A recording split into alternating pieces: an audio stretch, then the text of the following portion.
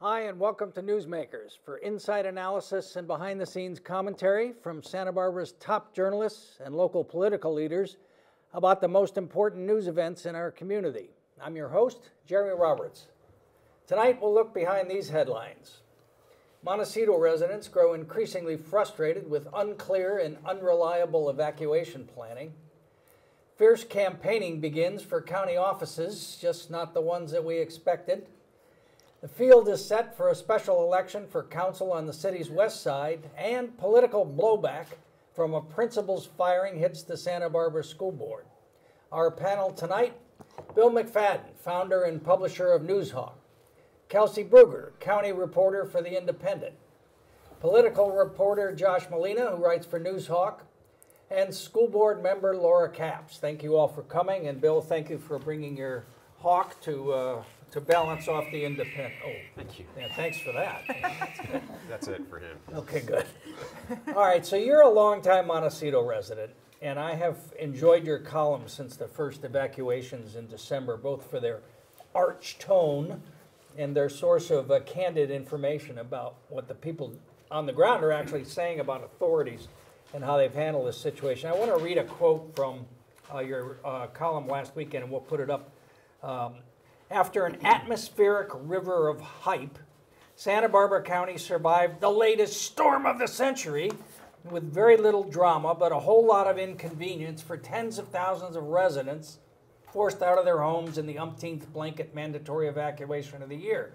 With the horror of the deadly Montecito flash flooding and debris flow still fresh in everyone's mind, and the fierce determination to just get through the rest of the rainy season with no more casualties, I can understand emergency management officials erring on the side of caution. But as soon as this immediate danger has passed this spring, it would behoove residents to have a come-to-Jesus meeting with elected officials and public safety policymakers about this one-size-fits-all response. Unless the law of gravity has been repealed, most of Montecito is in little danger from water or debris as a simple matter of topography, let alone physics. Tell us how you really feel, Bill. Who wrote that? I don't know. So has the sheriff mishandled this whole evacuation issue since the beginning?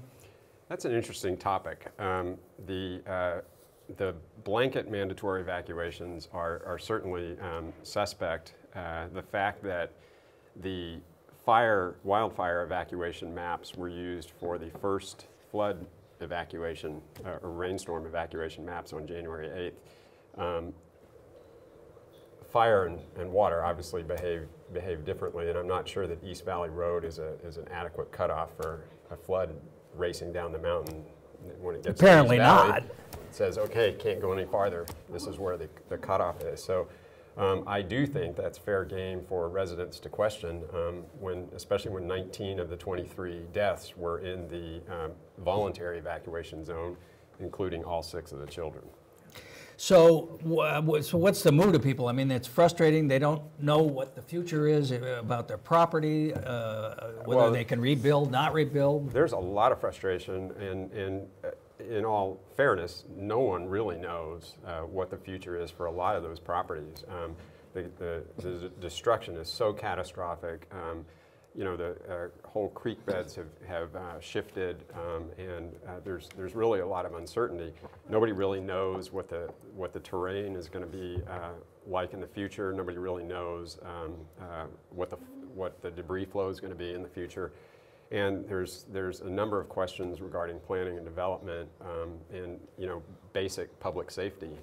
We don't really know, but there is a lot of frustration, and I think I did not evacuate for the flood on January 8th, and on January 9th, I was stunned when I'm going through my neighborhood at how many people were still there. I mean, people in their 80s and 90s were coming out of their houses, and to a person, the response was because we were denied the ability to come back to our house for 6 days after the fire, when everybody could see on the mountainside that there's nothing left to burn, there's no way it can turn back around, and yet we're denied coming back.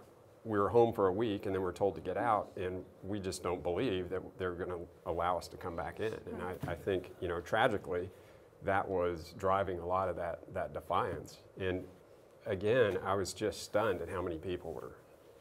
My street, most everybody was there.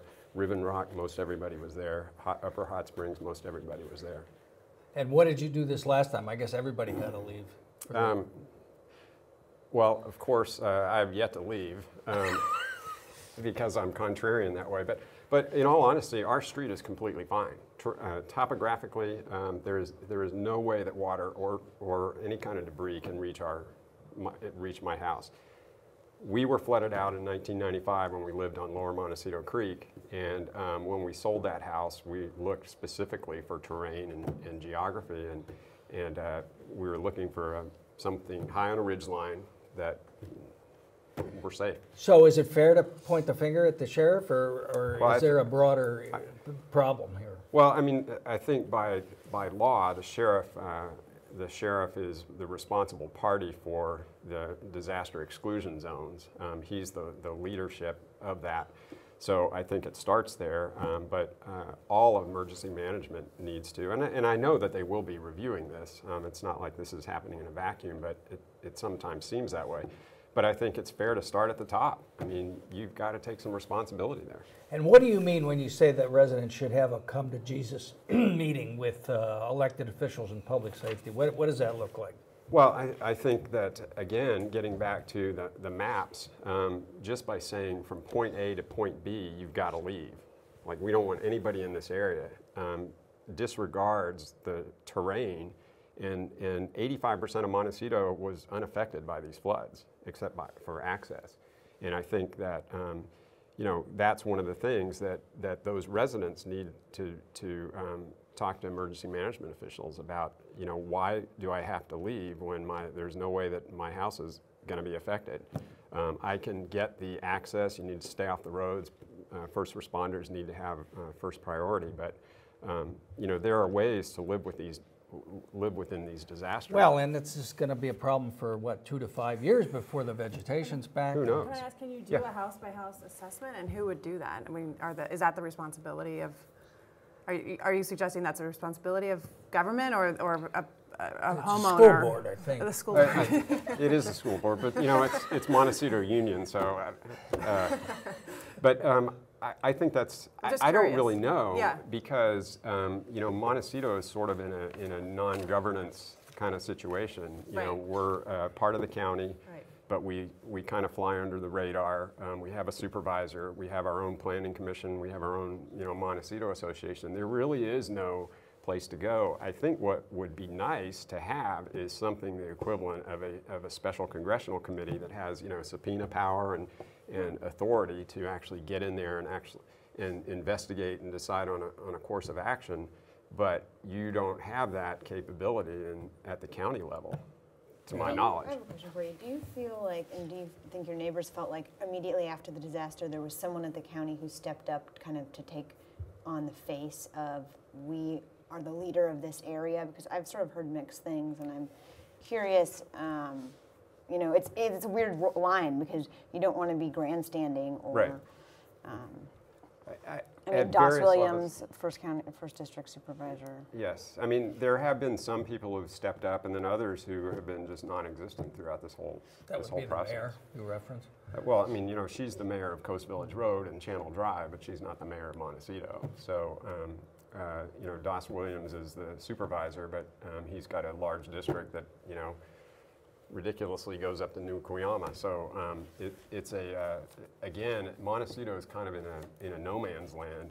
I'm not advocating at all that it should be its own city. I think that would be a disaster.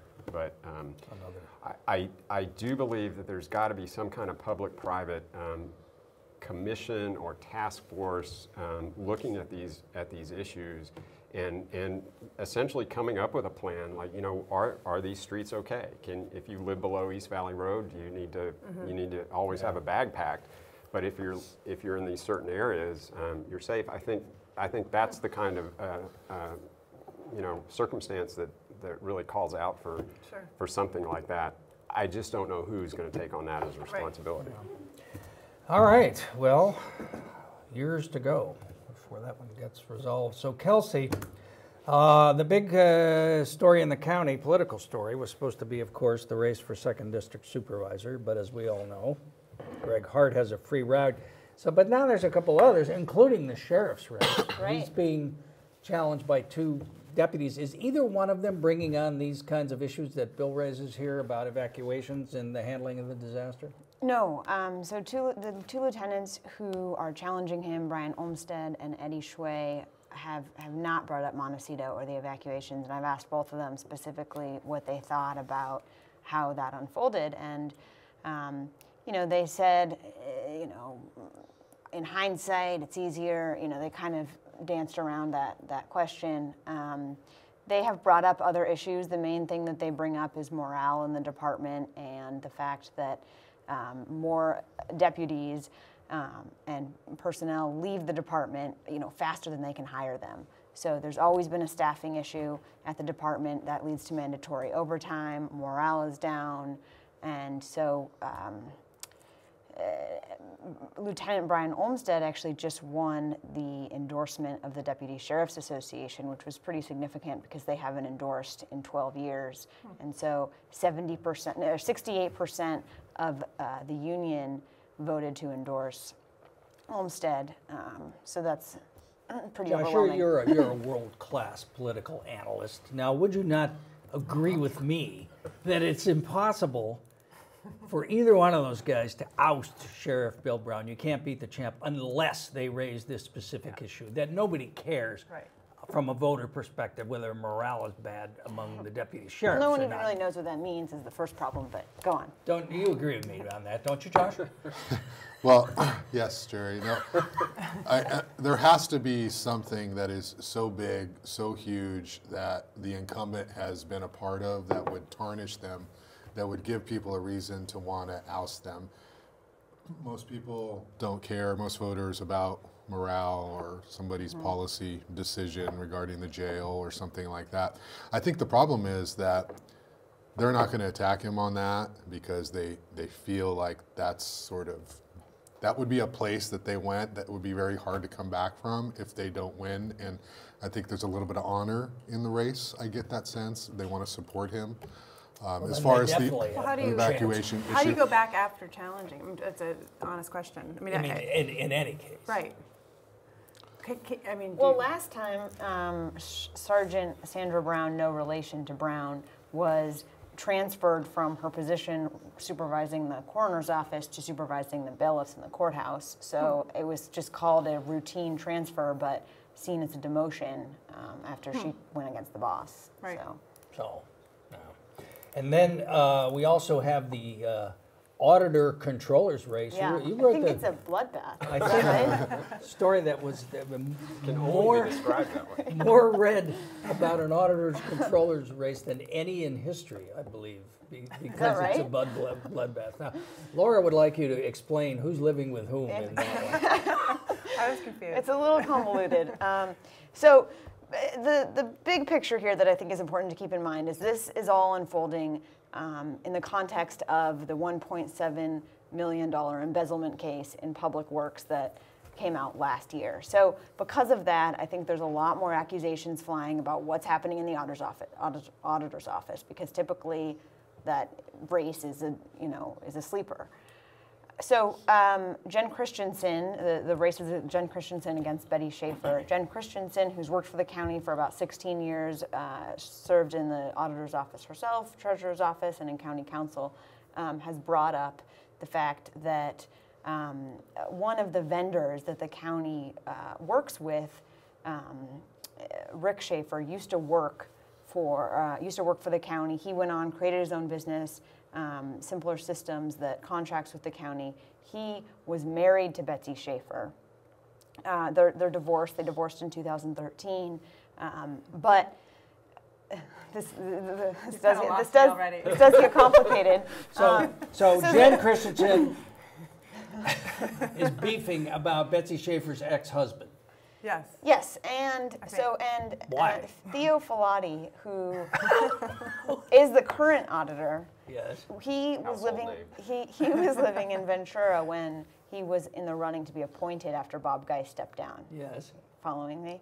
And so he rented a room from Rick Schaefer for a temporary Betsy's ex-husband. from Betsy's ex-husband, one of a longtime in vendor order with the to county, spike his pension. in order to get this position, get a pension, you know, get a greater pension, get this promotion, and serve in this position for 2 years. So it is fair to say, okay, so what? And Jen Christensen's point is this is just a little too cozy.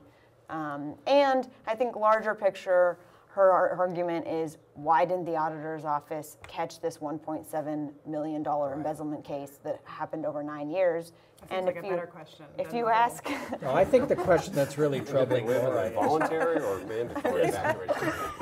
so was Betsy Schaefer married to her ex-husband at the time that the former auditor controller was living in the room, in the rented room? Isn't it irrelevant? No. they were divorced at It's that a time. pension spike. The guy moved to spike his pension, right? I mean, that was the whole Well, point. he got this promotion, and it was at the time it was thought that, you know, Bob Guy stepped down 2 years before his term expired. It was thought that he was, you know, Theo Filati would run for this seat this year, and he's not running. And so Betsy Schaefer, who's his number 2, has stepped in to run. Next Here we week, are. The Independent presents a flow chart of the auditor controller's race. All right, Aren't you going to ask her who's going to win, like the sheriff's race? not tonight. Oh yeah, who's the front runner? Stay Josh? tuned, Josh. All right, Josh, who's the speaking of front who's going to win, Well, if we Josh, look at the facts, you ran down the 3rd District special election, the much-needed special election in the I state. believe I'm the only reporter in town who's talked to all the candidates. Tyler Hayden, Did you finally reach the city college? you didn't reach. She's skiing. Spring break. I have, Talked to her mother. I talked to her mother, yes. That's just as good. Laura What- brought hers. What does her mother think? Does she think she's pretty good? All right. So, as I understand your piece, deconstructing, her mother's phone? Okay, go on. that Investigative really good. reporting. you believe that Oscar Gutierrez, our former director, it's his race to lose in the 3rd District, and he's entirely capable of doing that. Is that a fair characterization? Well, I think that, you know, typically in a district race like this, if you have the party's endorsement, it's very helpful. He has a Democratic Party. Democratic Party, lots of resources. They're all Democrats who are running, but we don't really know how this is going to turn out because it is a low turnout, and the candidates are all pretty, shall we say, even. You know, there isn't anyone who stands out as like, oh, they've been doing this in the community for 20 years and they're the front runner. You know, Oscar getting the endorsement for the Democratic Party is a big boost for him. It takes him from being kind of just a candidate to being a candidate who's going to have a legitimate shot now. And organizational resources, presumably. Yeah, I mean, it's not like, oh, the Democratic Party has some great power. It just means resources. It means more people to walk and to call and to make phone banks. Who are the other candidates? And they'll put him on the ballot or on the slate with all the other Democrats who they're really interested in. June, yeah. So that's tough for people to overcome who are not part of that. So it's going to be an interesting race, but it's sort of the good and the bad about district elections, which is, you know, the good is that, you know, we've got 3 people. We have Michael Vidal, we have Oscar Gutierrez, we have Ken Rivas, and Elizabeth Hunter. So we have 3 Hispanic, And her mom. 3 Mexican American candidates who are running. You know, and one of the points of And one woman. and of district elections was to increase diversity on the council. So we have those candidates. We have Elizabeth Hunter, the only woman in the race who is running. So to that degree, it's working, but we don't really know how good any of these candidates are. I've interviewed them, and they have a general understanding of the issues. So it's going to take some time for them to come up to speed, and hopefully we'll have some kind of forum and we can see these people lay out their policy issues. But Oscar being on that Democratic slate is going to be helpful to him. And the mayor behind him. Yeah, and having Kathy Murillo. Leading him around by the nose. I think it's the phrase you're looking for. I mean, that's what it looked like to me. Oh, you weren't there at the women's political caucus. I wasn't. And she was just, I mean, he was just following in her wake, and she was introducing him. Yeah, Kathy's doing everything she can to get him elected. Oscar was not even a registered Democrat up until the endorsement interview with the Democratic Party. So I interviewed him. I asked him, who told you to register as a Democrat? He wouldn't tell me. He said he didn't remember. He said that he was surprised that he wasn't a Democrat. He registered when he was 18. He was declined to state. All of a sudden he registers. So he walks into the interview with the goal of getting endorsed. So that's kind of Because you can't get endorsed unless you're a registered Democrat. Yeah, it is sort of like insider stuff, but it goes to the larger narrative of, well, did they say, hey, why don't you become a Democrat?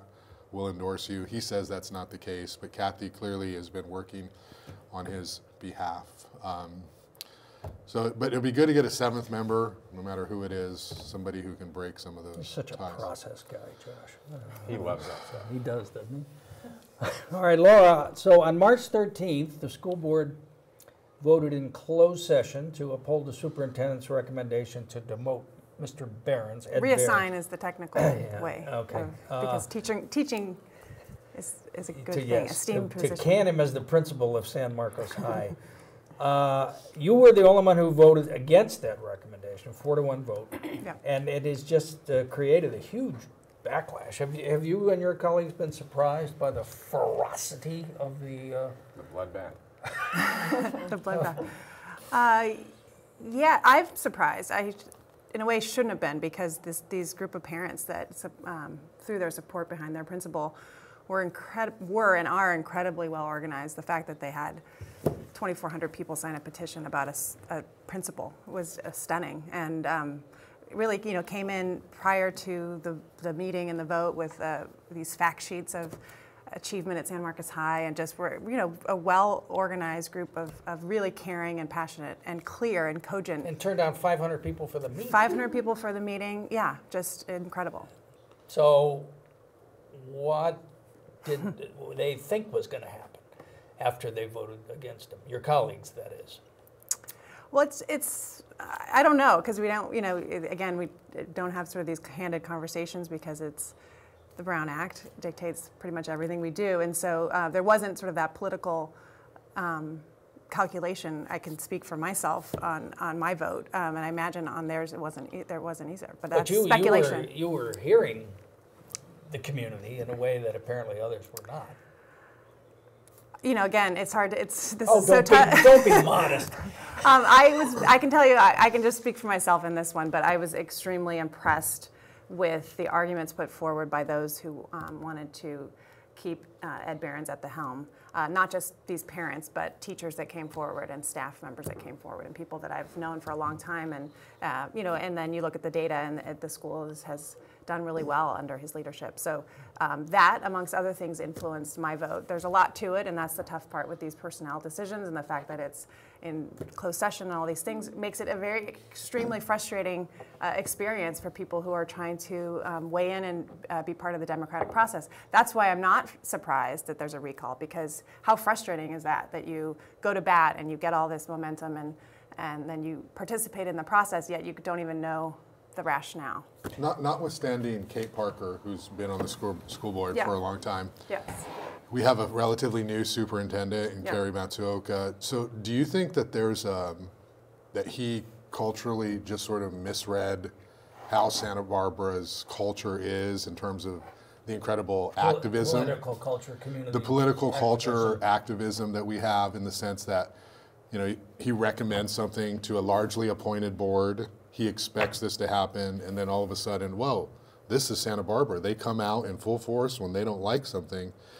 Is that part of this at all? That's a good question for him. I wouldn't be able to answer that with any kind of knowledge. I mean, we did see just months prior, we had a tough vote of closing open alternative school, and we didn't have the amount of turnout, but proportionally we almost did in terms of the size of the school. So, we had a couple hundred. So, I mean, I'd be surprised if he was surprised by that. I think that he understands. He's a quick read, a quick glass, but again, that'd be a good question for him.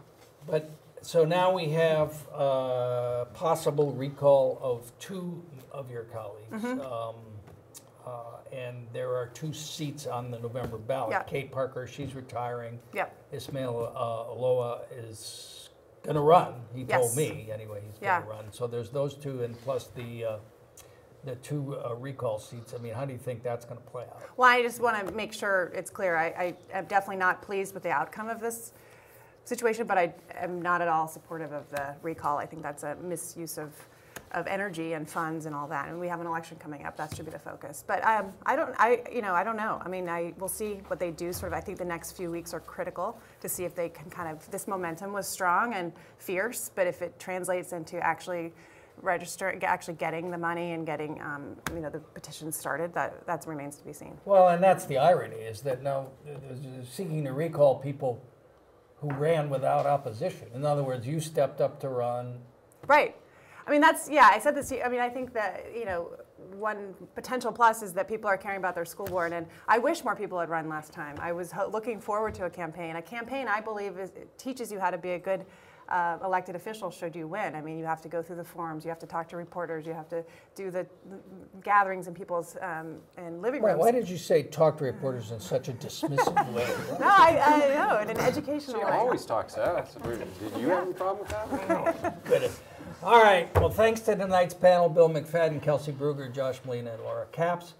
And a quick programming note, as you heard earlier, Oscar Gutierrez, a longtime technical director of Newsmakers, has decided to run for city council in the 3rd District. And because of this, Oscar and TV Santa Barbara management agreed with Newsmakers that in order to avoid any appearance of conflict of interest, we would bring on a new director. And we welcome tonight the indefatigable J.P. Montalvo. Oscar, we wish you well, and we want to know we want you to know that we can't wait to eviscerate you on future editions of Newsmakers. Thanks for watching. Please visit our website, newsmakerswithjr.com, and our YouTube channel, where you'll find an archive of our past shows and special interviews. Thanks again to JP and to our crew, Ashe, Suzanne, Diane, Melissa, and Ken. And as always, our top-ranking, high-powered, high-energy senior executive producer, Hap Freund. We'll see you next time on Newsmakers.